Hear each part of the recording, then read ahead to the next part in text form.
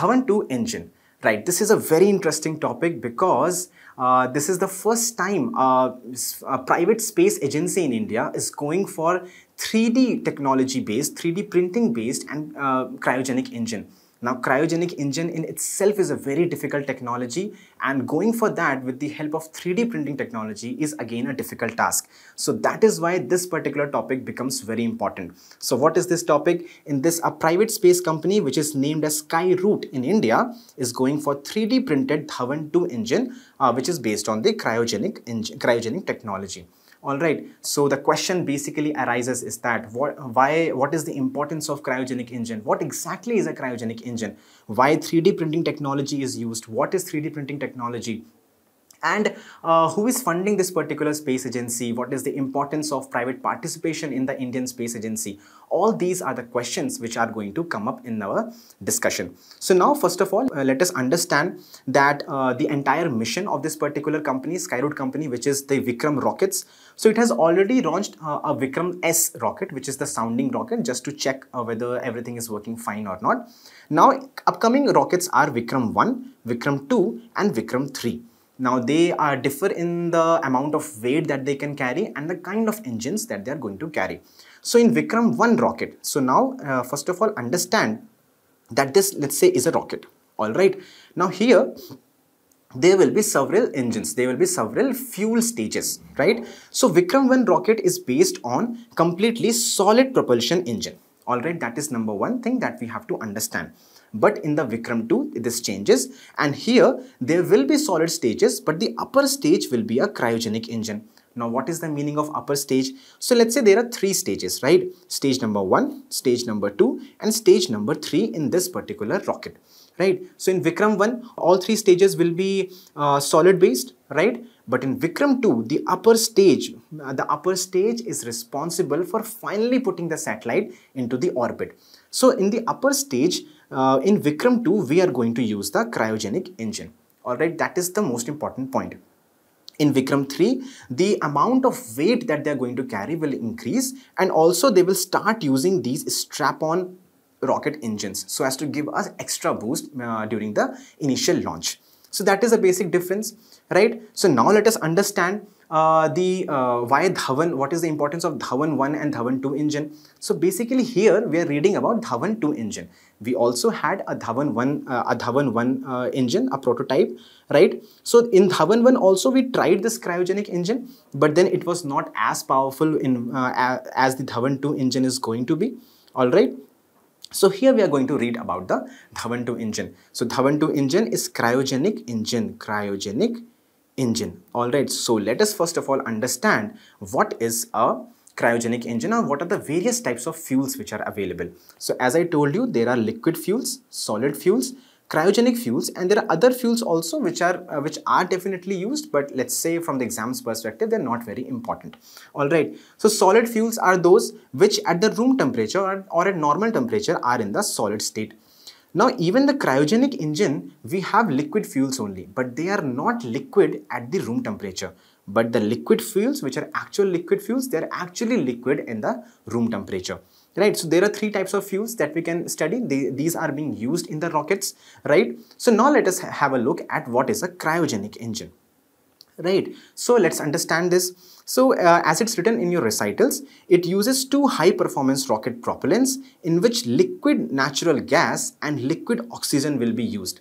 So mind you, these are gases at room temperature. Natural gas and oxygen, both are gases at room temperature. So to make them liquid, we need to reduce the temperature, right? So now here it is written that liquid natural gas is formed when the temperature is minus 161.5 degrees Celsius.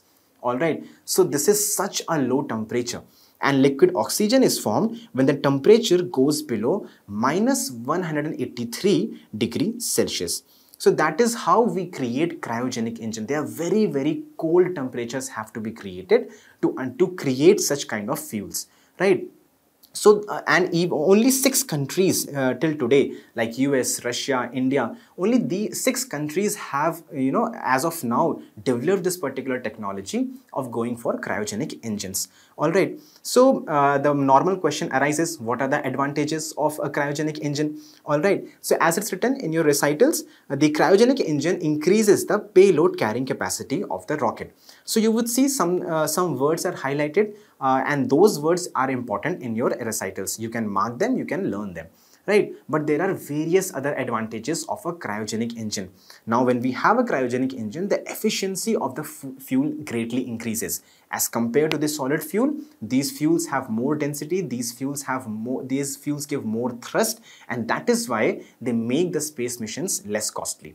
Alright, though there is cost with respect to the cryogenic engine, but with respect to the entire thrusting cost, it reduces, right? They have high energy density, clean, pollution free. The cryogenic fuels that we use are giving out less pollution, right, as compared to the solid and the liquid fuels that we have, right? They are suitable for heavy lifting because they have huge amount of thrust. They are more efficient. That is why heavy rockets can be lifted with the help of cryogenic fuel, right? And what is this in situ resource utilization? Now see, oxygen and hydrogen, or maybe let's say natural gas, right?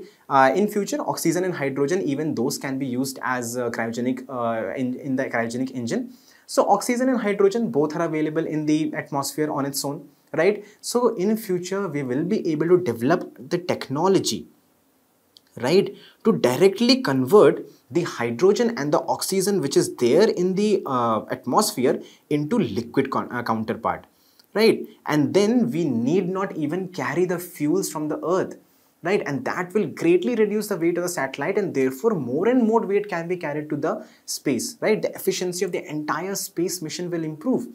All right. So in that manner, cryogenic fuels, cryogenic engines have a huge responsibility, have a huge advantages. All right. So now let us look at what are the disadvantages of a cryogenic engine. Certainly they are more complex. See, maintaining temperatures like -163, -180 degrees Celsius is never easy. India has developed the technology, and we really, it has done a commendable job. But then maintaining this temperature throughout the journey of the satellite, it's not an easy task, right? So it's very complex. It becomes definitely expensive because it requires a lot of technology. Will it not become expensive? Isn't it? Right. It is very sensitive to temperature as well. Now, as we saw that liquid oxygen will be liquid at a very low temperature, -180 degrees Celsius. Alright, so to maintain that particular temperature, it becomes very sensitive. As soon as the temperature rises, right, it will convert into gases, right, and that will reduce the efficiency of the fuel. So it's very sensitive to temperature, and since it's liquid, a leakage is definitely possible. So all these are the challenges that the cryogenic engine faces when they are introduced in a space satellite. Alright, so now the question arises, the another word which was there, that it is 3D printing. Now, what is 3D printing? I'm sure that you would understand that, but let's revise this concept. So in 3D printing, as in this very simple diagram, you can see this particular object is a 3D object. But how is it built? It is built layer by layer. So in 3D printing, we build a particular object in layers. Now, how do we do that? There are various phases of this particular thing, right? First is the design phase. So there are various softwares like CAD in which the entire solid structure, the entire 3D structure is being designed. Howsoever we want the building to look like, howsoever we want the rockets to look like, all these are designed in the software. Now in that particular software, we do this slicing. So layer by layer, we see at this particular level, this is to be designed. At this particular level, this is to be designed. So we will divide this particular thing into layers, right? Like this. And this data, layer by layer data, will be fed into the printer. So the printer will be set up with the help of these layer by layer data. Now the printer will print, or it will deposit the material layer by layer. So whatever kind of material it is, let's say it can be a concrete, it can be aluminium, it can be plastic, whatever we want to put into that, it will be deposited layer by layer. All right, that is there. Then the printing process will be there, and then the post processing. What is done in the post processing? So let's say there are some sharp edges, we need to make them smooth. There are some rough edges. All right, so some kind of finishing touch has to be given, and then we will do the testing and the verification, and the 3D printing job will be done. So just a small introduction about what is 3D printing and how 3D printing is being done. You simply have to remember it's a additive manufacturing technology. What is it? Additive. So whenever in mains you're going to write the definition, you have to mention this particular word, additive manufacturing technology. Alright, that is what 3D printing is, and it will print or it will build anything based on layers. Alright, now let us have a look. We have understood whatever technologies are involved in this particular Vikram rocket, in the Dhawan rocket. Now let us have a look at what are the advantages of this particular Vikram rocket. So first of all, it's the first space agency, private space agency in India, which is going for developing the launch vehicles. This in itself is a very important achievement from the India's perspective, right? So it's a first privately developed launch vehicle. Now the other thing is that it will help in launching small satellites into the atmosphere, into the space, right? So, and remember, small satellites like CubeSats, NanoSats, MiniSats are becoming very, very important in these days, because, you know, they are very efficient. They can be assembled in a very short time. They can be sent in a very short time, and quick experiments can be made in the space. So small satellite market is really booming in this particular era.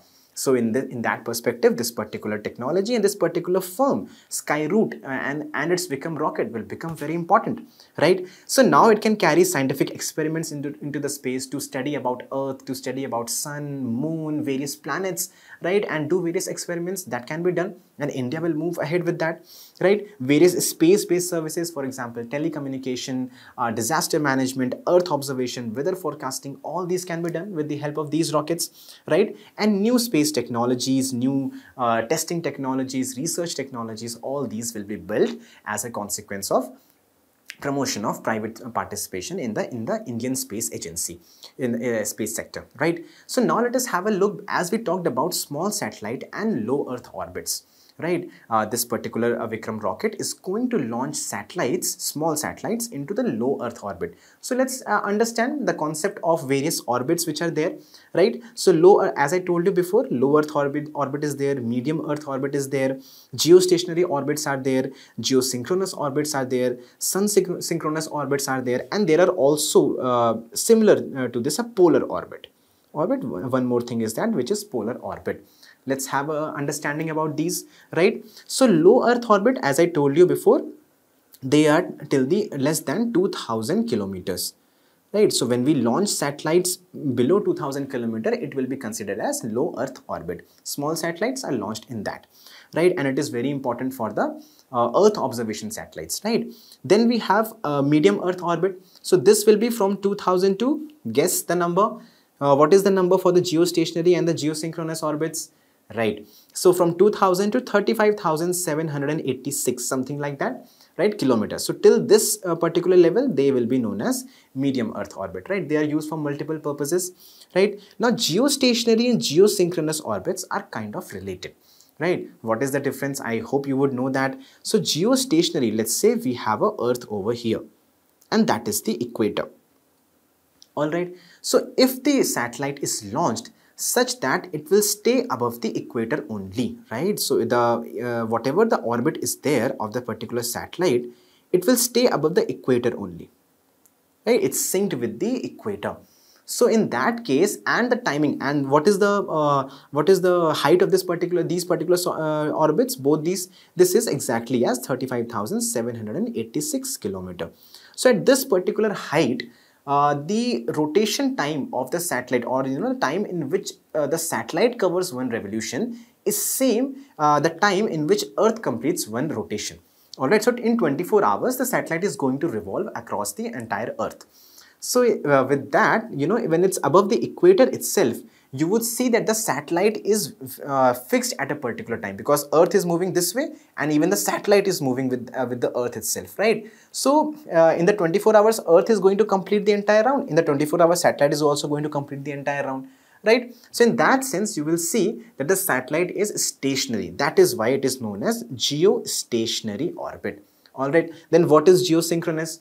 So geosynchronous, one difference is that now with respect to equator, the inclination of geostationary satellites is 0 degree, right? Because they are exactly above the equator. But with respect to geosynchronous orbit, the inclination can be anything. It won't be 0 degree, right? So it can be like this, it can be like this, right? So it can be any inclination. So though they will also complete the entire revolution around the earth in 24 hours only, 24 hours only, but they will not look stationary because earth is moving in this particular direction and the satellite is moving like this, so they won't look stationary.